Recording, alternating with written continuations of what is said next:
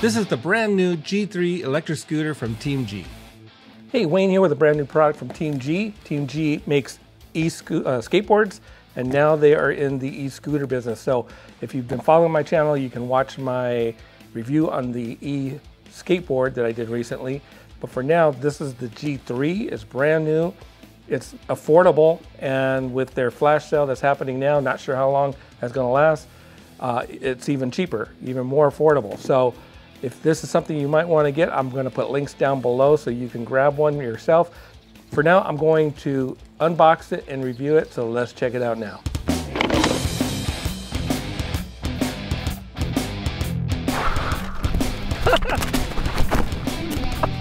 Oh, I knew it was going to happen eventually.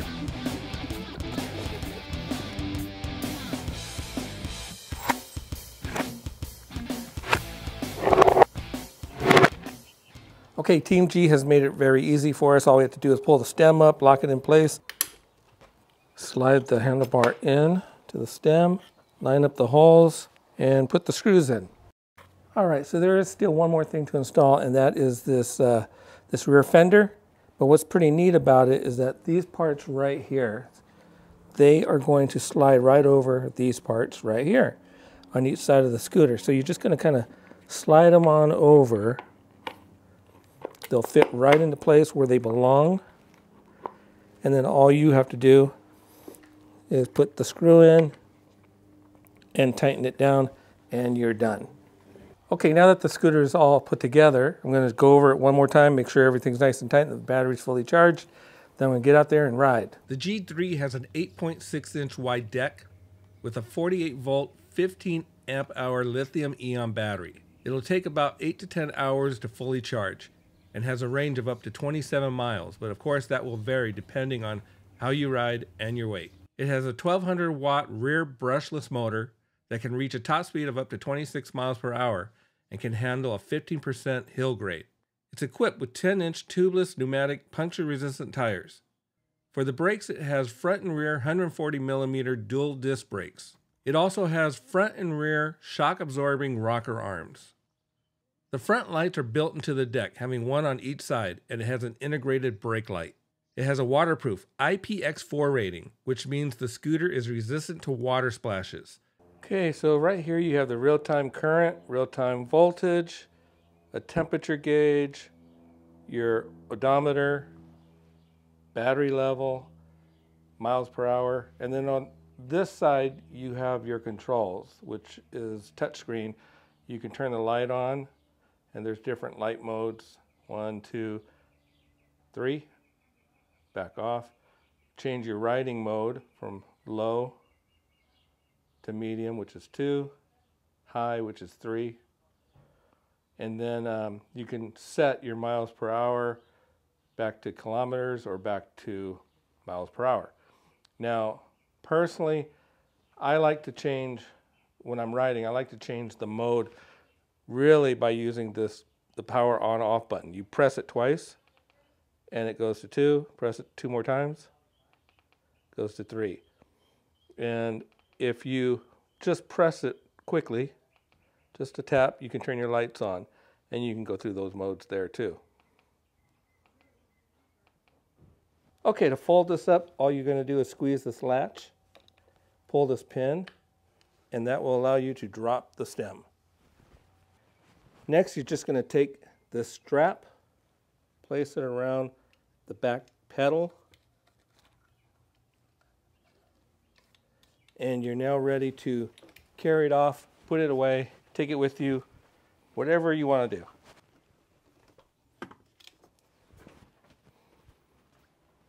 This could be a really good scooter for commuting, say maybe back and forth to school, if you work nearby, want to ride over to the park, maybe go to a little shopping center, get something to eat.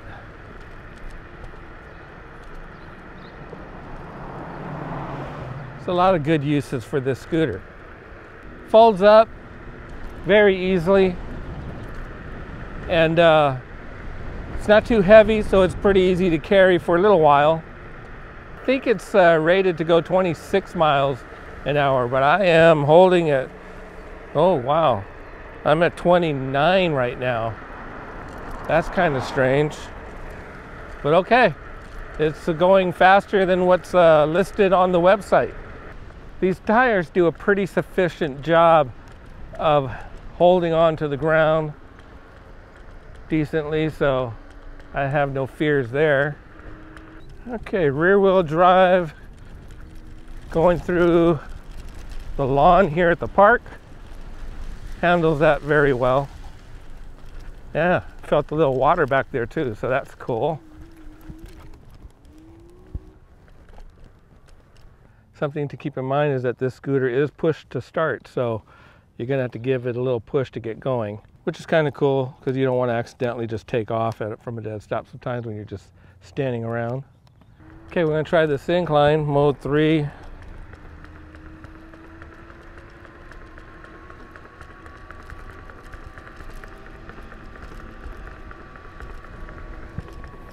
"24 miles, 23 miles. All right, it's holding good at 23, no problem. Hi, cool.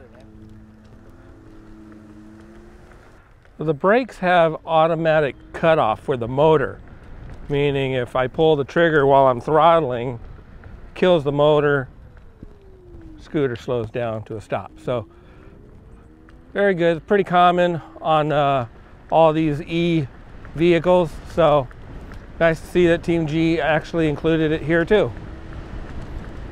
Okay, I'm surprised by the pickup of this scooter. When I'm on mode 3 and I press the throttle down, it does take a second, but once it gets going and you let off and then you press it back down again, it does take off pretty quick. From a dead stop or an almost complete stop, it will be a little slow on the takeoff, but that's a good safety feature, especially if you're not too used to these riding these scooters. Steering is very responsive, leaning right and left, turning the handlebar, all that is very, very responsive. So this scooter is really good for commutes, like back and forth to work, to a park, meet up with your friends to go for a ride, maybe go to the store, throw a backpack on, you can throw things in your backpack. But I could see people like in school using these across campus. You can pack it up pretty easily. It folds down nice and tight. It's easy to carry. It's not too heavy. For a little while, it'll get heavy on you after a while, but it's not too bad. It's not overly powerful that you need to be scared of it or that you're gonna throttle down and it just take off out from under you. You don't have to worry about things like that. Mode 1 and 2 is gonna be your really relaxed. Mode 3 is when you want a bit more power, get up any hills with it, pretty much, most hills. Like this one I'm about to go on right now. So, it's handling it just fine. The price is really right on this too. So this is a good budget scooter. Hey, so if you're thinking about getting this neat little scooter, check out my affiliate links down below. It doesn't cost you anything to use them. Helps out the channel. I appreciate that a lot. Grab yourself one, get out there and ride, and I'll see you on the next one.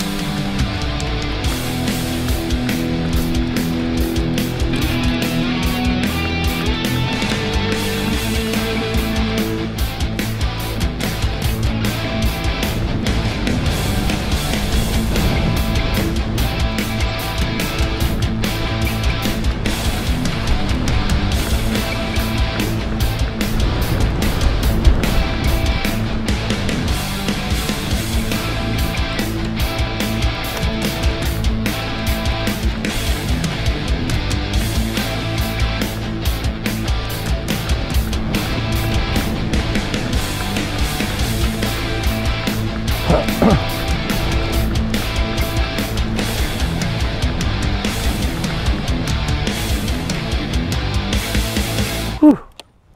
Got water running down from my eyes from all the wind. Probably should be wearing goggles, huh?